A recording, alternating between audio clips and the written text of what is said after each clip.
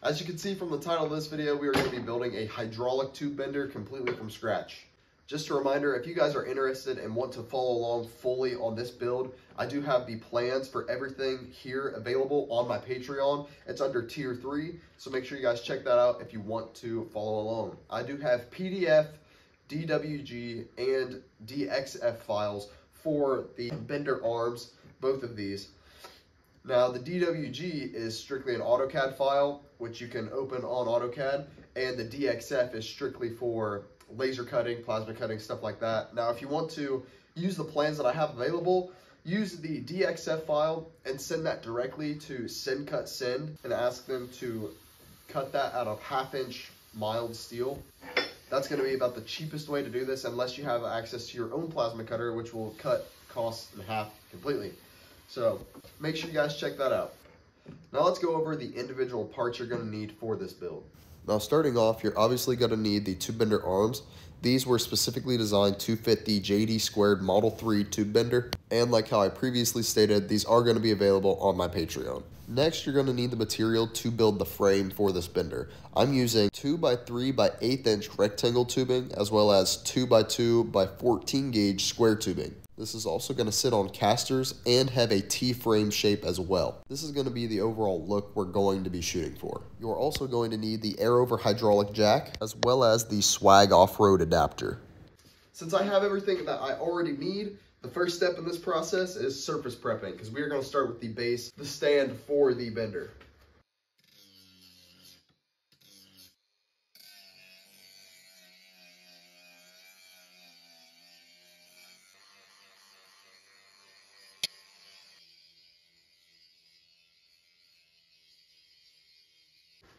Now that that's taken care of, we are going to slide this out of the way and move this to the floor. We're going to do that because I know the floor is level, and it's going to be nice to be able to use that as the base.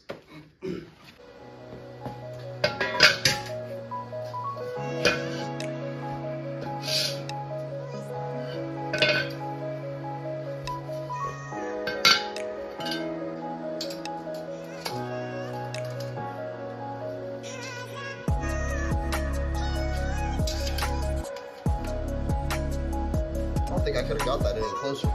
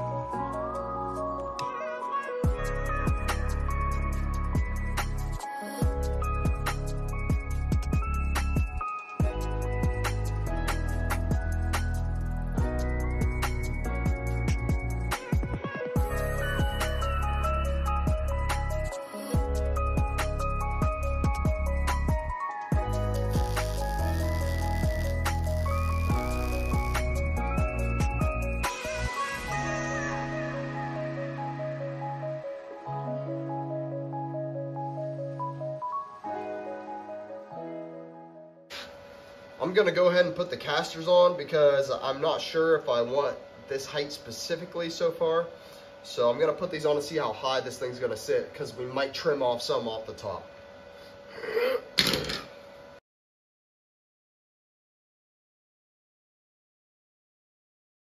I've made a couple of changes or decisions. Decided that I was gonna shorten the top of this 5 inches. So instead of it being 38, I believe it's now what, 33. So we're gonna get this tacked into place, but not finish welded yet, just because I'm not 100% sure if I want to keep it this way or this way. And I also decided I'm most likely gonna get another piece of this tubing, 6 to 8 inches or so, and put it on the back side, because this can tip pretty easily like this. I just saw a design that that was exactly like this online, and I wanted to do it, but I'd rather play it safe, so I'm probably gonna get another piece of tubing for this, but we're just gonna get this tacked on here.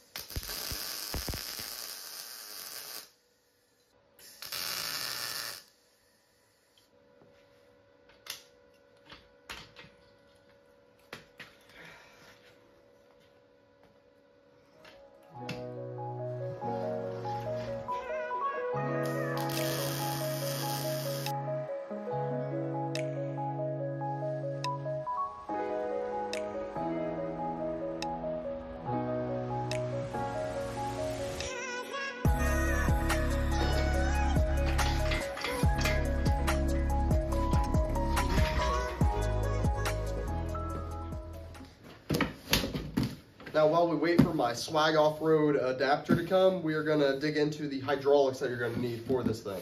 This is a 8-ton air-over hydraulic jack that I got from Harbor Freight, about 120 bucks. That was $110, but I got the 2-year warranty on it, so I added another $30 on it just to be safe, because they did say some people have sent these back. So I decided not to risk it and just give that 2-year warranty, because 30 bucks ain't gonna hurt for this. Let's open her up.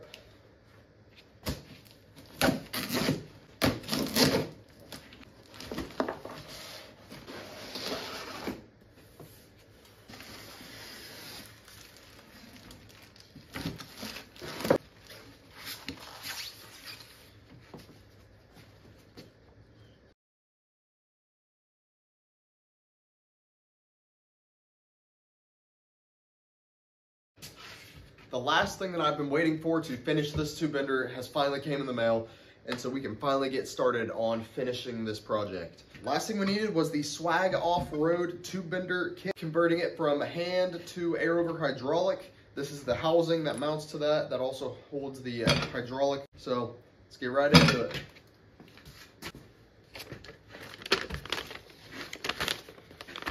Got the instructions, and I built this off of the JD2 Model 3, so that's the diagram we're going to be using.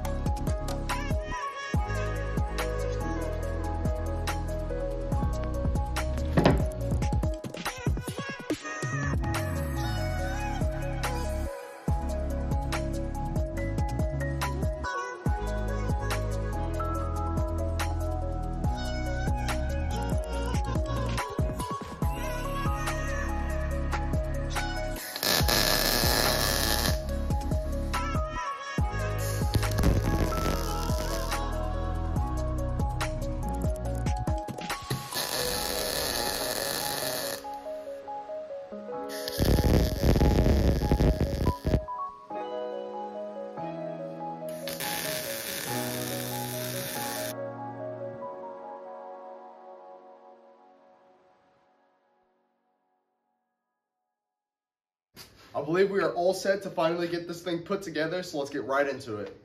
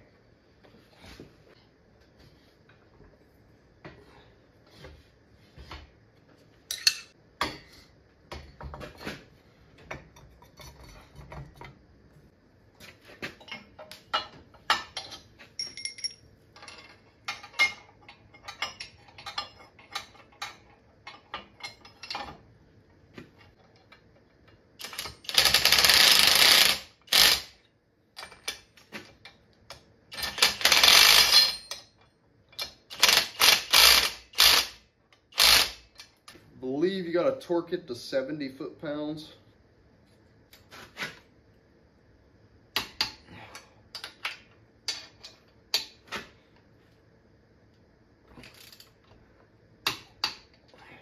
I saw on YouTube somewhere it said you gotta torque that to 70 foot-pounds. I'm not 100% sure, but should be fine. You also gotta make sure that the bleeder valve is perfectly vertical up and down.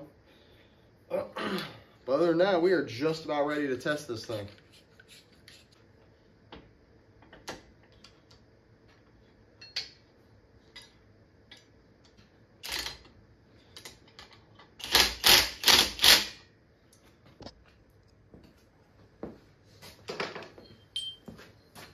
Got these pins I made for it.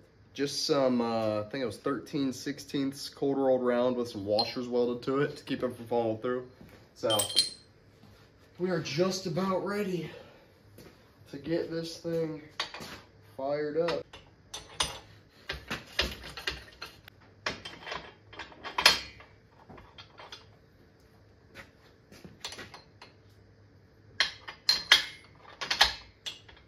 There she is. I don't really know where this return spring's supposed to mount to, because in the pictures online, it's a different hydraulic with a different screw down there. So you guys are gonna watch me try and struggle getting this on this little rope, which should work fine for now, but it's getting it on there is the hard part.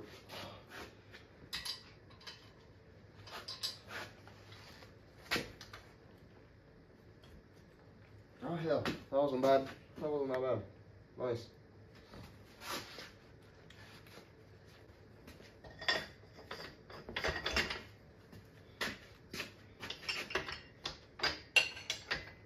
Let's try it.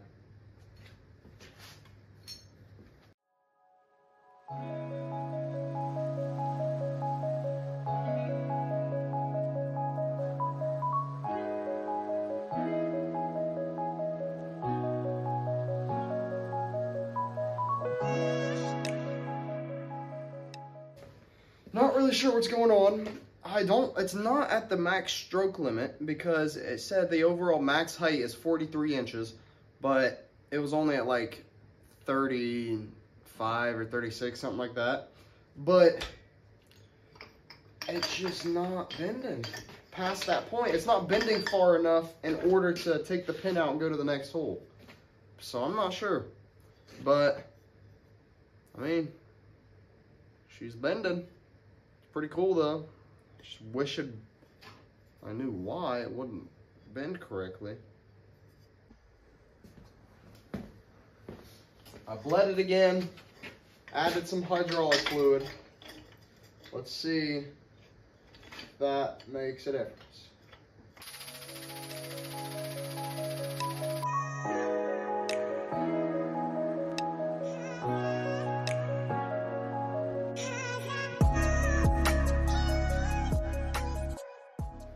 Good news, we bled it again. I've taken this thing out of here twice, retorqued it, taken it out, torqued it down again, taken it out, but we bled it again, and it finally went far enough to where I could get the second pin. So we're just gonna keep bending and see what it does.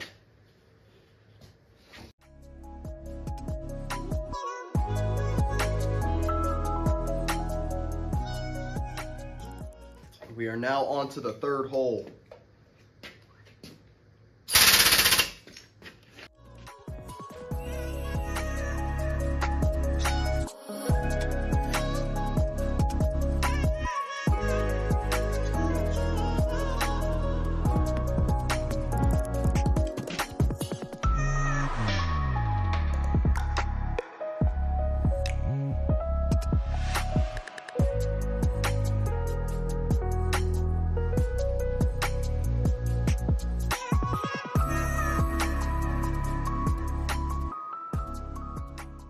And now we can bend 180 degrees. Now this does have very minimal kinking, but I think that's because I believe this is 063, and this design, or this die, you're not supposed to use below 083 because it kinks, but I think 083 and up to like 120 wall, it bends just fine. But this was 063 because this is just what I had. But 180, obviously there's a little bit of rebound, so Yeah, that's sick. No more hand pumping anymore. The pipe bender from Harbor Freight. I got one of these and built this thing from nothing. I love that. It's so cool. And now that it works, it's so relieving. Finally have a good tube bender. I only have one die because I'm gonna start using 1.25 inch, but finally got a bender. This thing's awesome.